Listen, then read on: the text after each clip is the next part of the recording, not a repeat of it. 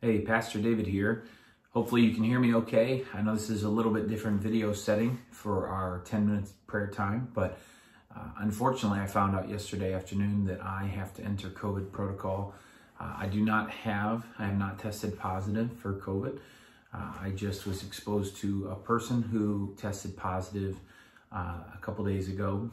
Thankfully, my family and I haven't seen anyone but that family that had tested positive, so we don't have any concerns about having exposed anyone else, and we're feeling great.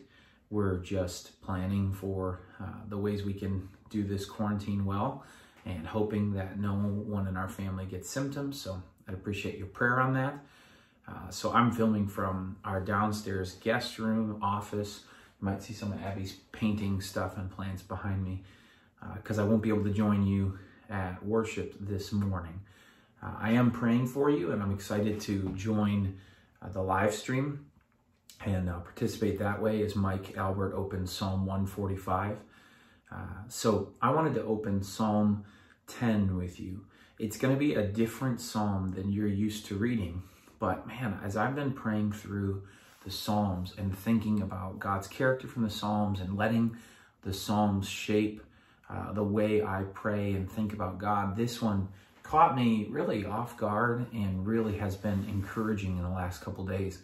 Remember, with the Psalms, we're putting together the world God's put us in and the word he's given us, right? So we're trying to, as a child of the Heavenly Father, talk with him, depend on him as we live in the world in the light of his word.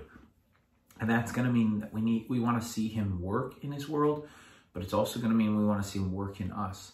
And I think in Psalm 10, we have a mix of both of those things and some of the hope that his word is going to prevail, because I won't read the whole psalm for you. In fact, I'll let you, if you want to take a second to pause and read it, it takes longer to read out loud for our video time. So why don't you just take a second, and if you're willing, pause this video and then read that quietly to yourself so that you can be prepared.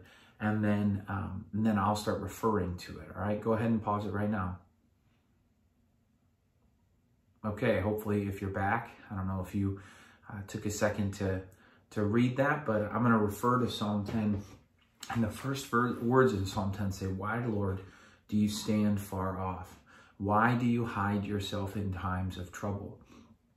Now, the psalmist may be where you and I can often feel that God is distant, or you'd at least like him to be more visibly present in your moments of suffering, your moments of struggle, in the thick of life, right?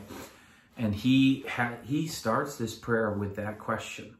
And as a pastor, I think I just want to make sure that I say this out loud.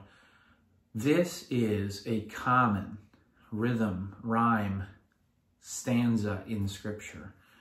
And I don't hear it as a common prayer in our walk or the people I disciple or my friends in the faith. I don't hear many of us allowing this to be part of our prayer. Maybe it is behind closed doors. Maybe it is privately or under our breath or even in our hearts. But one of the things I would like us to, as a church, do is regain the power and joy of prayer by regaining all of prayer. We often, I think, just leave it as a laundry list of, where's the groceries, God? And not this right here, this relationship, like you've done with your wife, or you've done with your husband, or you've done with somebody, and you've come to them and you said, things seem to be off. Are we okay? What's going on? Why do you feel distant? What's up, right? That's what the psalmist is doing here, because prayer is not merely about circumstances and like deliverables. God, my Amazon order isn't here yet. Can you get it here? So look at the next thing. The reason he says this is because there is an arrogant, wicked person oppressing the psalmist. Okay? So it says, in his arrogance, the wicked man hunts down the weak, verse 2, who are caught in the schemes he devises. He boasts about the cravings of his heart. He blesses the greedy and reviles the Lord. So So not only does he oppose the weak, which is wicked, but also it stands in contrast to what we just read in Psalm 9, where it says that the Lord will never forget the cause of the afflicted, and he hears the cry of the needy. So this wicked person is actually like in your face, God, while he's holding down and pressing against the poor and the needy. The exact opposite disposition. But he seems to just do whatever he wants. Verse 5 says, all his ways are prosperous. And his laws, he's rejecting the Lord's laws. He sneers at them, right? He says in his arrogance about this wickedness and arrogance, verse 6, look at verse 6. Nothing will ever shake me. No one will ever do me harm. So this kind of escalation of the fact that he is wicked and bold about his wickedness and blasphemous about his wickedness. That's what's on the heart of the prayer here, the psalmist. And verse 10 and 11, it really catches some of the central pieces. His victims, sorry, air conditioning just came on if you could hear it. Heat, not cool.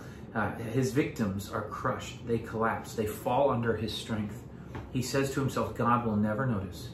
He covers his face and never sees. And I think this is the tension that the psalmist is wrestling with, where he goes, okay, I'm watching innocent and needy people fall crushed. And I'm watching arrogant and wicked people say, God doesn't see. That's the point of tension right here, the fever pitch. And that's maybe you've been there. Okay, I know that there are people who in our congregation who watch this video who have undergone serious evil. Sexual assault has happened to you and no one was ever held to account.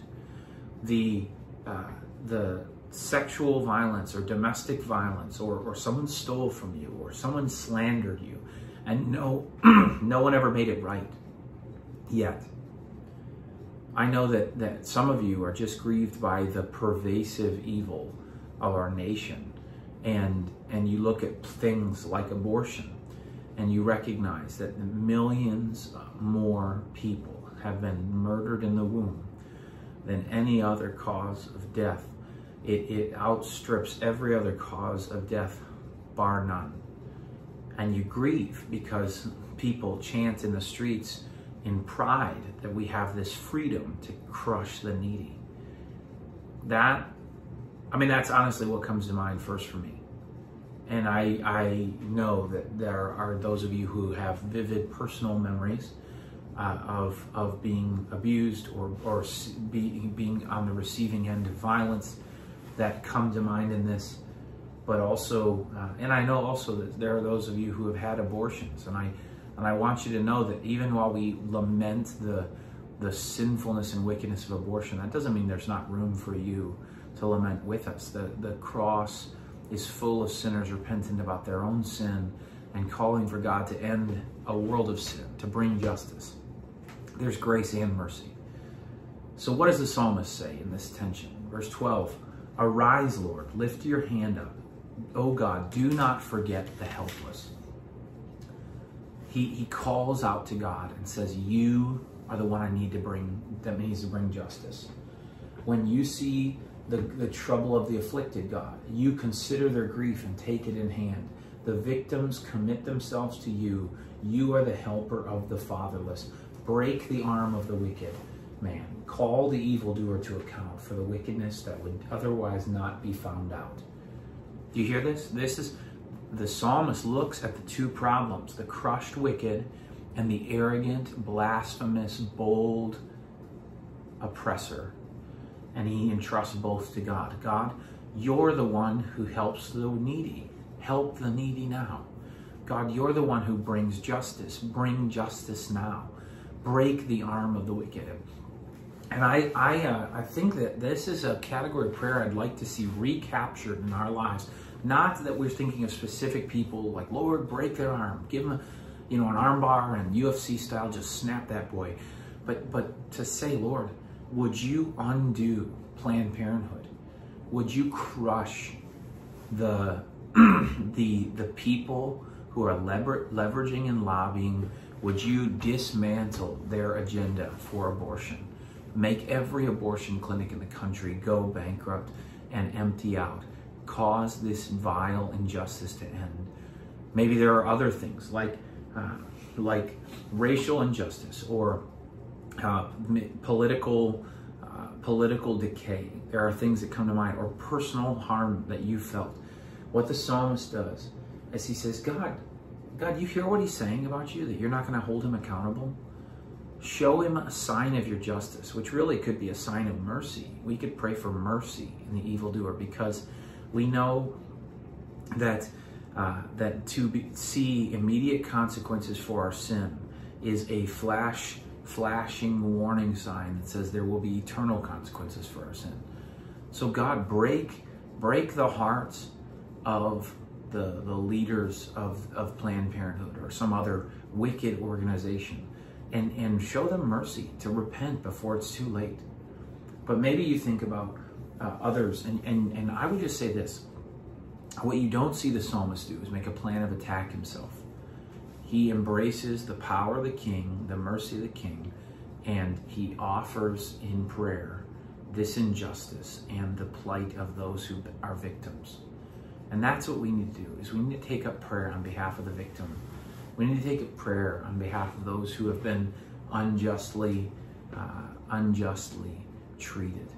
And then celebrate the fact that there will be a day when we will definitely see the Lord's justice. Look at the final verses. The Lord is king forever and ever. The nations will perish from the land. So these people, you, Lord, hear the desire of the afflicted. You encourage them and you listen to their cry, defending the fatherless and the oppressed, so that mere earthly mortals will never strike terror again. I don't know what fear and terror you face, or what comes and grips your heart in thinking about this.